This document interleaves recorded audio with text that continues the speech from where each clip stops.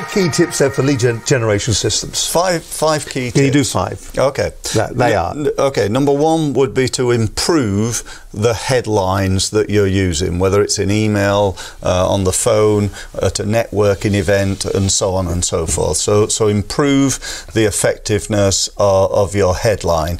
Number 2, I'd say, look towards the opportunity to be able to give something or to demonstrate your expertise free before you ask for the money.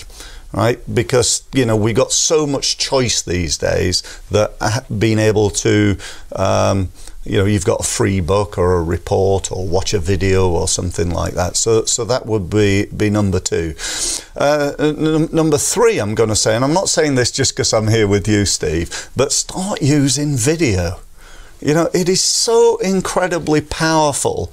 And even if it's on your smartphone, even if it's on your smartphone, even on your phone. Just I go to a networking event tomorrow, and somebody says, "Just want to say, Steve, it was brilliant to meet you, and I've known you for quite a few years, and I want to say you're fantastic at doing what you do." And I get my phone out, I go, "Would you do me a really big favour and say that into the phone?"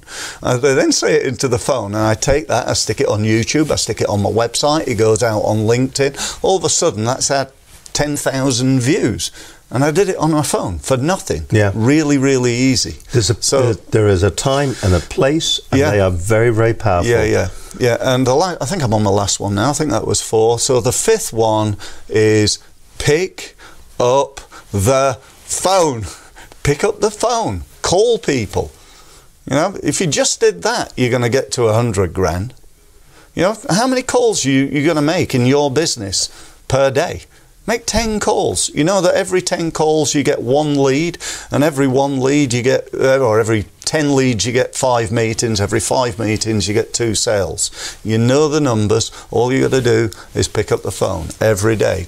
Start with the people that you know, your past customers, even your current customers, to cross-sell them new products because they buy X from you, but they also don't even know that you sell Y and Z, because they think you're the, I get it sometimes. People say, "Oh, you're the guy that does LinkedIn, aren't you, Steve?" Well, yeah, I am, but I also do all this. Oh, I didn't realise that. I had a client the other day came on my LinkedIn workshop, and he enjoyed it and everything. It was great. And I phone up 3 weeks later, "How are you getting on?" "Oh, really good, Steve. Yeah, really good. We just got a new company. We've got a company to build us a website." And I went, "Oh, well, we could have done that." "Oh, could you?" "Oh, if I'd have known, I'd have definitely got you to do it, Steve."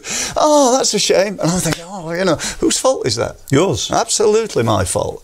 Because he thought I was the LinkedIn person. He didn't understand the full range of products and services that my business offer. And it's our job to make sure that our market, our customers, our prospects are fully aware of everything we do and everything we sell.